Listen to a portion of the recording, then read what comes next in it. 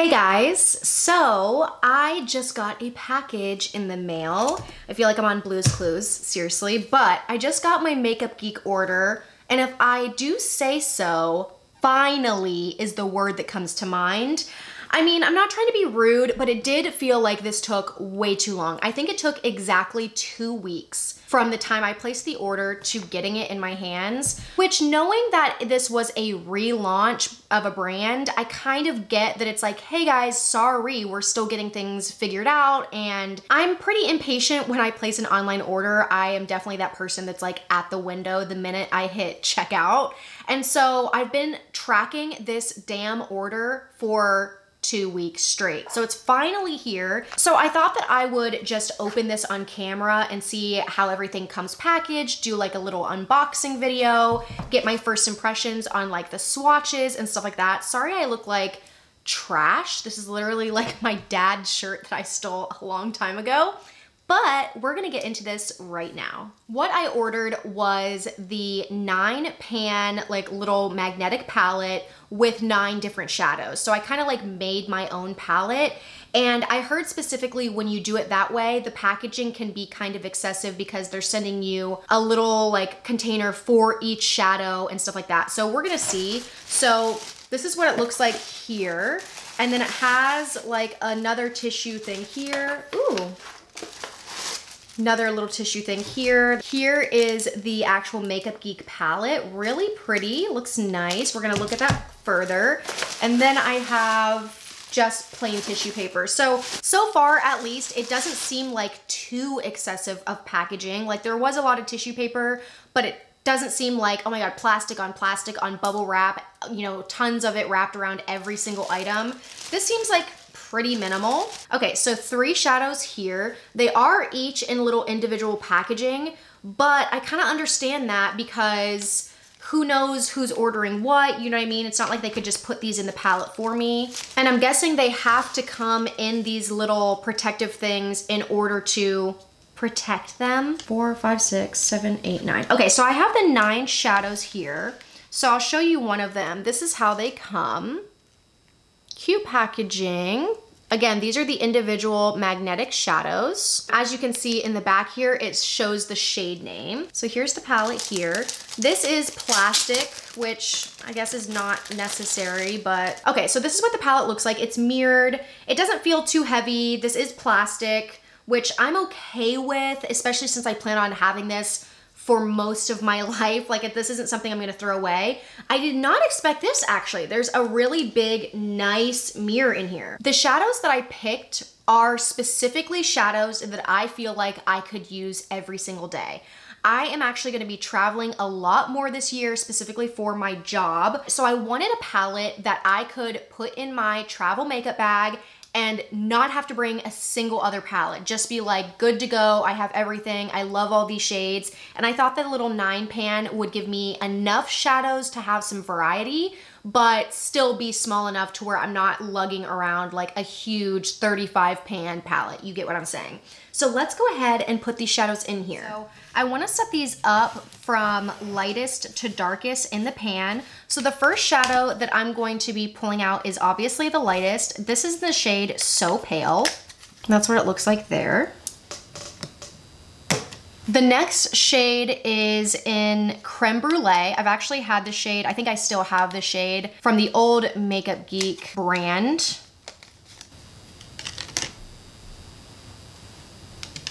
Then we have the shade Tuscan Sun. I've never had this one before.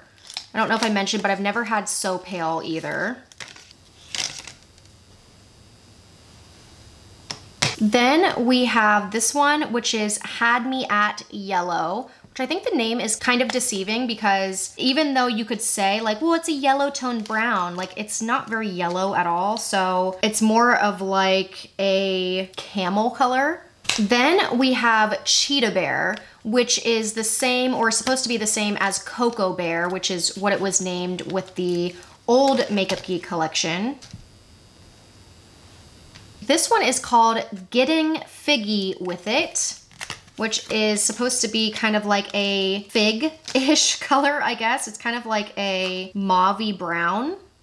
Ooh, that's looking good. Then we have this one. This is called Berry Shady. I wanted to add kind of like a, obviously like a little berry tone because I like working with warm reddish berry tone shadows. Next is Chocolate Wasted. I couldn't remember if I picked this one up or not. This is just like, looks like a very chocolatey brown rich color. And lastly, we have this one in Give Me the Dirt. Looks like a little bit more cool toned brown. Really deep though.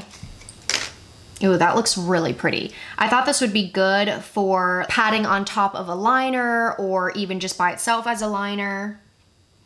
So this is what we have right now for the palette. So when you pick out these shadows on the Makeup Geek website, you kind of like drag colors or select colors that will go in each slot.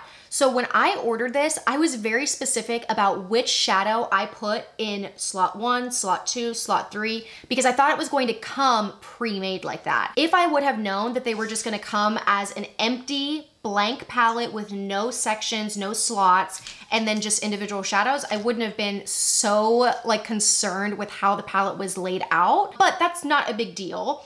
I also did not know that the palette was going to come completely just like empty with no little sections. In a way, that's a good thing because if I one day want to take out some of these and put in a round shadow from another brand or an old Makeup Geek shadow that used to be round, then I can do that and it's not gonna not fit in this pan because, you know, you get what I'm saying. So anyways, I do, I guess, in the long run, kind of like that it's just like empty square. Also, if I wanted to take out most of the shadows, just leave a couple and put a blush in there or a contouring shade. I have a magnetic contouring shade that I could throw in there. I have a little bit more freedom than if it was like, no, this pan only fits Makeup Geek shadows. You know what I'm saying? So in the long run, that's good. Again, I'm very impressed with the mirror like this, especially since I'm gonna be using this palette for traveling, also when I'm home, but for mostly traveling is why I purchased it. I will enjoy having such a nice, like high quality mirror at my disposal right with these shadows. I so far like the look of the shadows that I bought. I tried to do, you know, shades that I would like to wear all the time. And now let's go ahead and swatch them. So this one is called So Pale, almost matches my skin tone. It's like, has a yellow undertone and it's like a very nice vanilla shade would be the perfect word for it. This one is Creme Brulee. This one feels like good quality, but you do have to build it up. It's also a lighter shade, but I did have to build that up like 3 times to get that level of pigmentation. But it will be a transition shade, so I'm not really worried about that much. This is called Tuscan Sun. Ooh, that one's pigmented. That looks really nice. That'd be a really pretty transition shade as well. This is Had Me at Yellow. That's pretty. That's a really nice shade. This is Cheetah Bear.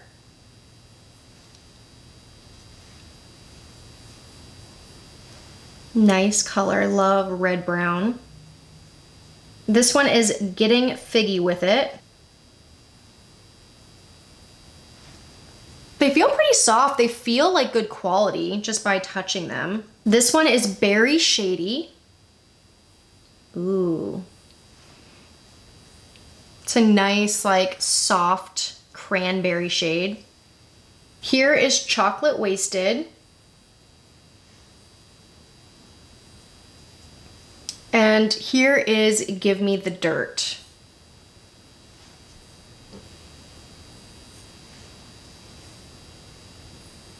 So I think the swatches look pretty good. I will say, like the last shade, Give Me the Dirt, I was expecting to be a little bit more like boom, like really rich and almost like wet looking just because it's so dark. I will have to try these on my eyes and let you guys know what I think. But as far as just swatching goes, they do look like good shadows. Like if I swatched these in a store, I would be tempted to pick them up. I will show you, like, see this shade? Maybe the way like it's swatched, but it looks a little bit like grainy. Like it doesn't feel grainy, it feels very soft, but see how it like went on my wrist? I don't know, it just looks a little bit weird, but also maybe like I had something on my skin. I don't know. So we'll have to see how that one goes. That's the only one that looks a little like weird. It doesn't look perfectly smooth, but who knows what the problem is there. But anyways, that is my Makeup Geek purchase. I so far really like it. I will let you guys know, especially in like a favorites video, if I really do use these shadows a lot, if I like them, how they perform. I'm excited to use them and create some looks. If you guys want me to create a look or looks with this palette, just so you can see what I come up with, what I create, if you're also interested in these shades, then I'd be happy to do that. Just let me know in the comments. Other than that, that is everything. Thank you so much for watching. I hope you enjoyed. If you did, please subscribe to my channel and hit the thumbs up so it can help my channel reach all of the other viewers out there.